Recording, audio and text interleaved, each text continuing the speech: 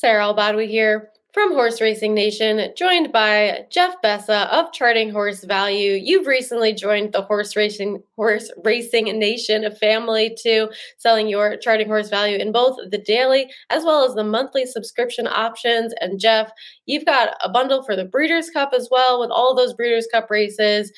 Tell me a little bit about the charts for those that haven't already tuned in to what you're doing.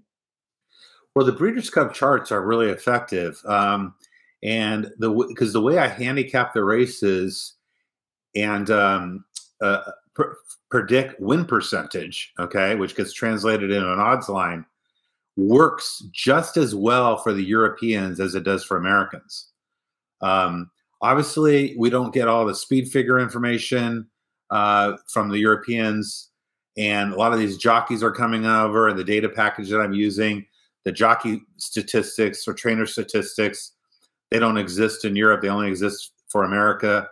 But the way I analyze past performances and assign win percentages to horses works. It works so well that I can go to Ascot and play only Ascot races when they have the data available to me and do just fine just playing PFDS odds. Okay, I make money. So the PFDS odds column, which I've always tell everybody, is the most important column on my spreadsheet. It's the spreadsheet that's trying to identify value, okay? It's not always right, but it's profitable in the long term. So that's the first thing I wanted to mention. The second thing is, in addition to the charts in my Breeders' Cup package, I had actually analyzed every single race. I'm talking about anywhere from 5 to 8 horses per race that I think need to be talked about. I might be talking to them about them because I don't like them at a short price, or I like them at a short price, or I like them at a long price. Then there's a few horses I don't talk about because I just don't really give them much, in my opinion anyway, I don't give them much of a shot.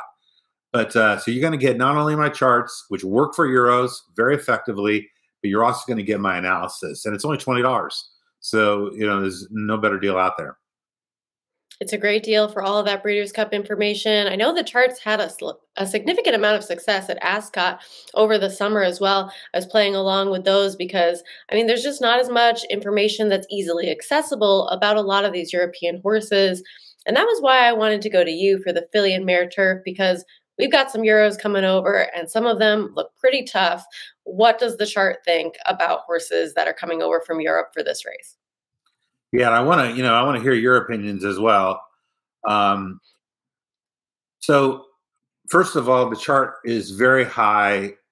And by the way, I mean, I'm only going to do this kind of detailed analysis with you on this race, protect my customers' investments on the other race. But the chart is very high on the horses coming out of the Prix de l'Opera. Okay, that is a key prep. Horses that run well in the Prix de l'Opera will run well in the filly and mare turf. And there are several horses in here from that race. One is Nashua, who actually has very good early speed. Now, Keeneland, the turf course, has kind of been favoring closers. So that's a little bit of a concern for me. And in that race, above the curve was only a head back of Nashua at the finish. Above the curve was making up ground. And so I really like both of those two horses a lot, the 3 and the 4. They're very inseparable, very different running styles. Above the curve will come from a little further back. I'll be watching the tote. I think both of them make sense. And the other horse coming from that race, which will be a little overlooked, is Tuesday. And Tuesday did tire in that race to finish 6th, beating a couple lengths. But that ground was extremely soft. I don't know if you watched the Arc Day, but it was torrential rain. So soft is an understatement. And, some horses don't like that. You look back in his form, and he's run extremely well on good surfaces. In the Yorkshire Oaks, he was second, beaten a length by Alpinista. Okay. In the Kazoo Oaks, on good turf at Epsom, he was he won the race. He beat Nashua. Okay. So this horse might really move up on firm ground. I think the ground will be firm. And Ryan Moore, Aidan O'Brien, 8-1. This horse might get a little overlooked because finished up the track. And horses that finish up the track in the Opera do extremely well in the Breeders' Cup. So starting with the Euros, those are 3 Euros. I think merit very long looks. I think this is a race where we do have a very strong European contingent that is coming over with some of those horses that you mentioned coming out of that Prix de l'Opera. I know that you mentioned that a horse like Nashua can sit close early, and you and I have talked about this race a little bit off camera or on camera in another location as well. And I know that there is some speed signed on to this race. My top pick being In Italian, who I do believe is the speed of the speed. And I understand the concerns about the distance for this horse. But I will say, looking at this one's past performances a little bit, even though the speed has been her greatest weapon as of late in the Diana and in her last start over Regal Glory at Keeneland, it's not as though this is the only trick that's ever been successful for her. If you go back in her past performances, she can rate if she absolutely has to. I think that that's not likely to happen. I think that they're likely on a send mission with her, knowing what they have underneath them, and that she can take that speed and keep it going. We'll see how far she can keep it going. But I do think that she is going to be the one that is that key speed of the speed. And on Timeform US, which is a product that I use, she is not only in front early, but she is also in front late, and she does have the highest buyers in this group as well. So those are 2 things that I look at and I consider in my handicapping. I know that you don't want to take a horse at a shorter price that's doing something for the first time in general, but with her, I do feel confident that she can kind of keep going and see how far she can see this out, though. I do agree that there are going to be some good horses running at her late. I really like In Italian. I'll give you my comments on her.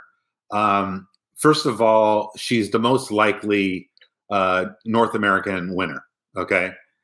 And even though the track has not been as kind to speed, although she did win wire to wire at Keeneland going a mile, even though the track is not as kind of speed, and especially now going mile 3/16, she will get the shortest trip around the track. Okay. And that is a major factor because trips rule. Okay. You need trips and you need great closing kick. And if you don't have great closing kick, you better be saving ground like she will be. So those are the positives. The negatives are the mile 3/16. Yes, she's got that mile and an eighth race, which was super impressive. That was at a 6-horse field, but a very salty field that she won. That mile and eighth race impressed me a lot. The mile doesn't impress me as much. It was extremely fast time, but you know, I'm more interested in that 9 furlong win. But I am a little worried about 9.5, and I think Nashua is going to be sitting right off of her and should get a better. You know, we should be able to run her down. But you know, and 7-2 is a bit short. You know, but she could drift up. Chad Brown loves these filly and mare turf races. He's won this race many times. So, you know, you're going a good direction. And of the trainees for him, because he does have 2 others in this race, I definitely like her the best. I've never really been aboard the Rougier train. I know there was a lot of hype with her coming over and making her first start in the U.S. I think kind of after that, she was a little flat and disappointing. And I think that people look at her race last time at Woodbine and they want to say that she had this awful trip versus a horse like Moira, who was deservedly disqualified. But I don't know that I necessarily agree with that assessment. I know that people that are making the argument for one or the other want to argue their side as best they can, but I don't really like either of them. Rougier, I don't like at all. This horse lost to Delica 2 back as the favorite. She was in that Diana race, and for me, she was a toss in that race. I didn't like her at all, and she ran unimpressively. So she wins the EP Taylor with Lasix on. Okay. Now she takes the Lasix off. By the way, she only won it by a neck. She beat a horse making her first start ever on the turf. I think this horse is a notch below. I don't like this one at all. In fact, I probably like Virginia Joy better than Rougier, although I don't like Virginia Joy particularly either. I really don't like the North American horses. The best filly and mare North America turf router is Warlike Goddess, who I would have given a serious shot in this race. But you know, they're going for the they're going for the longer distance, which really suits her. So she didn't come in here. But I don't think any of these horses could run with Warlike Goddess. And the horses coming over from Europe are in Warlike Goddess's league. They're very good. I agree with that assessment completely. Of the rest of the US contingent that's lining up to face these European horses, I didn't see anybody that I had any interest in. The only reason that I gravitated towards an Italian was because she will be the horse that's in front. And I feel like from watching New York turf racing, I'm just automatically programmed to find that horse that is going to be in front early, though I don't think they're going to go quite that slow that we see often on the NYRA circuit. Was there anyone else that you felt deserved a mention, or somebody that you wanted to toss in underneath somewhere? Yeah. Yeah. Just one other comment on her. By the way, when she took the lead in the Diana, that was a bit unexpected. Yeah. You know, because everyone thought the horse on the rail, I think it's technical analysis, I can't remember. Mm-hmm. Everyone thought Yeah. that horse would take the lead. I was surprised when Regier Me took that lead. too. So it was a really impressive effort. Now, I mean, Moira, you know, I know Ed loves Moira, and there's a lot to like there. But those wins in Woodbine were on synthetic and against weaker, you know, against restricted horses. She did run really well first time turf. So she could improve. But she's also going to be taking Lasix off for the first time in her career. We don't know what to do with that. And she's drawn wide. I mean, it's not the greatest draw, although she's going to take back, but it's not the greatest draw either. There's several reasons. I mean, I like her a lot. At 10-1, I think she's pretty interesting. But there's some negatives there, okay? And she lost to Regier, you know. So let's see if there's any others I wanted to spike out. It's that kind of race. Once you get past those Euros and an Italian and possibly a little interest in Moira, I mean, I don't really see going to Vegas as one with a chance, although she does have some early interest. I don't really see a case for Lady Spitespear. Mise en Scene seems like one of the more unlikely Euros, and Family Way has run some good races, but I think that she's also a cut below in a spot like this. I think, you know, if you can afford it, you could go 4 deep. The problem with 4 deep is you're taking the 4 lowest morning lines, and Nashua Tuesday above the curve and in Italian. I mean, it's highly unlikely one of those 4 doesn't win. You know, so, but you can't do that because that's the 4 lowest morning line. You're going to have to take a stand against somebody for serial wagers. I mean, Tuesday, if you want a good win bet, Tuesday's a good win bet. You know, the past form is there. And by the way, she ranks 2nd on my chart. You know, but I do like the Prix de l'Opera horses that ran well, Nashua and above the curve. I think one of the 3 of them wins. It's very hard to pick. Very difficult to pick between the 3 of them. And you're right, within Italian, she's the only American horse I would consider because at least she'll be on the lead. Nobody's going to be out kicking these Euros. So you better be in front. Right. I think that's her only chance to get the job done in a spot like this because, I mean, the European horses are just better than what we have to offer right now for this division. Yeah, they are. This is a salty group of Euros. I thought the turf Euros were remarkably weak this year. Yeah, there's some big names, but they're actually a little bit off form.